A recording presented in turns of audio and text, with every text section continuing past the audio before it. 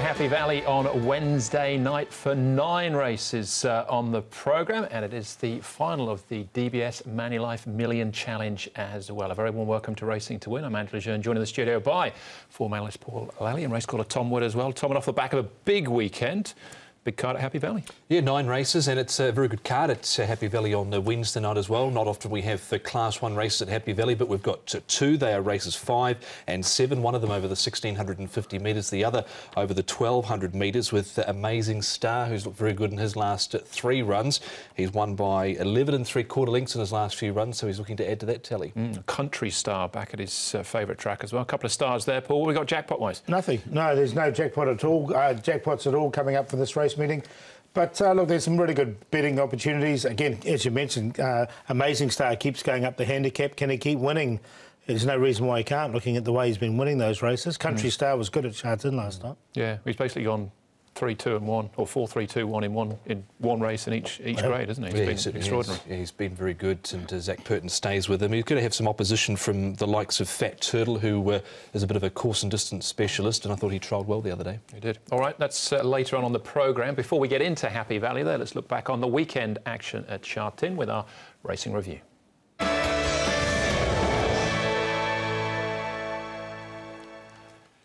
It was the second leg of the 4-year-old series, the Hong Kong Classic Cup, up to the 1,800 metres here. Golden 60 and more than this. The stablemates fought out favouritism as they swung into the straight.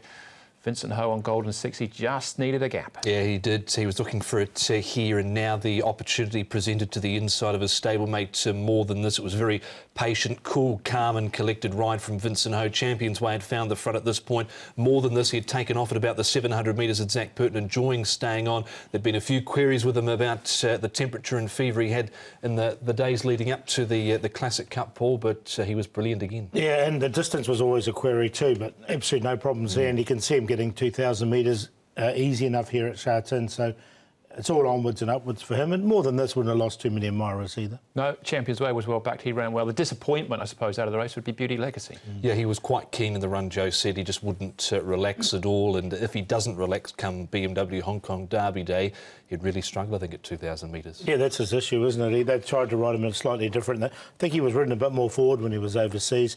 They're trying to get him to settle, but it hasn't seemed to work, that experiment. Good run by the 4th horse, enjoying though. He hit the line well. I thought him up to the trip of 1,800 metres, we've seen the best of him now. I think we're about to see the best of him, and stepping up to the 2,000 metres will suit him down to the ground. That's really where he's had a clear run at them this time. All right, Golden 60 stays 112. Amazing beats. He has a Derby entry as well. Won a thriller in the very race, next race for Paul O'Sullivan and Carys Teeton. Seattle Choice got a big whack, and All Best Friends did as well, bringing up Manfred Mann's 500th winner. He won easy too, didn't he, All Best Friends?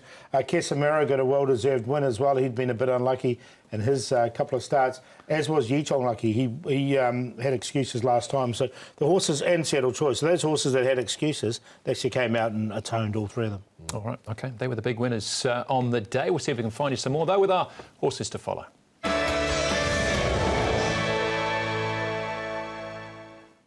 All right, what do you got for us, Paul? Probably a few to choose from, I thought. There was. I'm going to go with the horse who's gone out at massive odds in all his starts so far. He was at 58. That was the lowest he's been. Look at him on the inside there. He steps up to 1,400 metres here. Now, he's by Ocean Park. So once he gets further, the better. And you can see him zigzagging around, trying to get a run. He couldn't get a run there on the inside, so he was eased right out very, very wide. You can see him going sideways at this stage like a bit of a crab. But once he gets balanced up here, he was impeded a bit. He disappears out of picture, but then you can see him appearing late.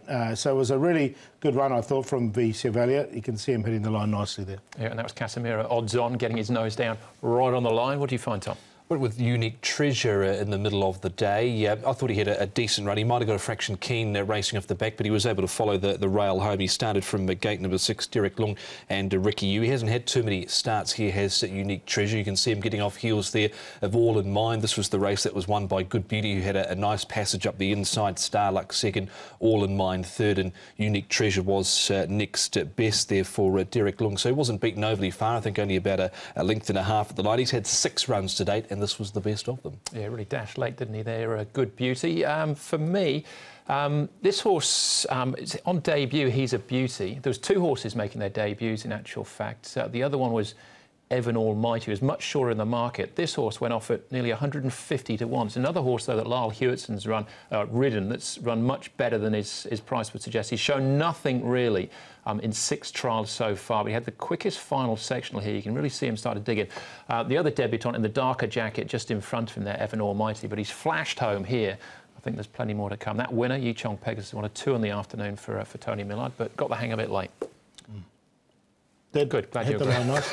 Right, there you go. Those are the horses to follow for the out of the weekend's action. We move forward to Happy Valley on Wednesday night, and we do have 9 races. It's meeting 48 of the campaign. We're on the A course, the railback in the true position. The Class 1's race 5 and race 7. Of course, this is the final meeting for the DBS Manulife Challenge as well. More on that later. Speedy Wally heads them down back in class. He's a 3-time winner this grade. Enjoyable success down in class as well. Association Fans runner-up last start over the 1650 behind Blooming Spirit. McMonagall won over this trip at Sha Tin 2 starts back. Good third last time as well. Wicker won over this trip again at Sha Tin back in December. And Young Glory won here over the 2200 metres back in October. David Forrest and Lyle Hewitts in the saddle from barrier 4. Break Record is the horse that's been up at Chung for the last 30 days for Danny Shum and Matthew Pern, first try of the trip. There's a few speed options here. Association Fans is one, McMonagall is the other. He's been racing predominantly recently. Wicker potentially can. He did lead 3 runs ago, did Wicker. And another one is Break Record, who can race handy from time to time. Gold Velvet might get a little bit of a wide passage, and so too Divine Power. 9 years old now, it's a Speedy Wally, but look, he's still full of beans and he's keen as mustard down the back straight. He's always been a quirky horse, but he is a 5-time winner, and last time he was in Class 5, he won. You can see he's super keen down the back there. Association Fans, another one. Last time he stood up to 1800 metres, he won as well. So the distance looks good for him. He's another bit of an enigma, is Association Fans. He can play up a lot, but he was sort of on his best behaviour, sort of, there in the morning. Gold Velvet, he goes nicely enough. He's got Victor Wong aboard. Chad Schofield will take over on race day, though. And another one, he's only won the 1 start, but he was very impressed when he won that. It was a while ago now. Yeah, Victor Wong, of course, was back on the weekend, had his first couple of rides for the season.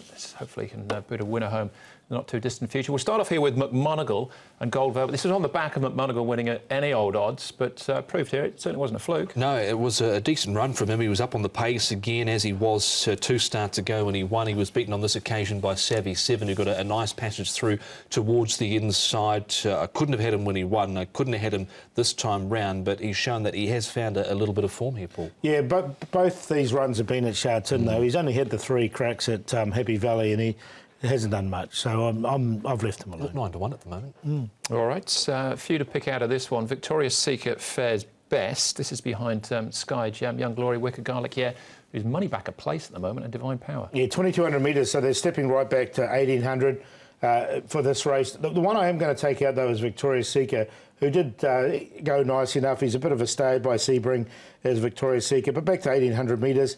He has been placed over the 1800 at Sha Tin. He's got barrier 11. I think he can fill a minor placing. He'll probably get back. I left him out this time round, but the Paul O'Sullivan team found some form at the weekend. Certainly did. So one more race to look at. Association Fans, Break Record and Little Island.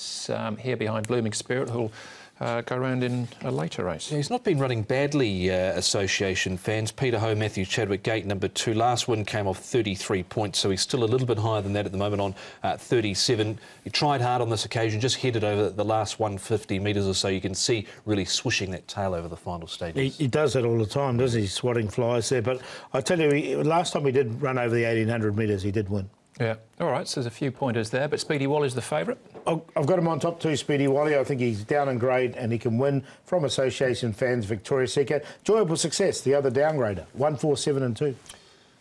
Yeah, I'm with Speedy Wally as well. I think if the race had been 1650 metres, it would have been right up his alley, but there isn't a Class 5 1650 for him, so 1800 is next best. He's on top to beat 4 Association Fans, 10 Wicker, and I've thrown in McMonagall on a minor line. 1, 4, 10 and 6. There you go. We've got the same queue in that first race. I've gone 1 and 4 as well. Class 5 1800 metres for the opener.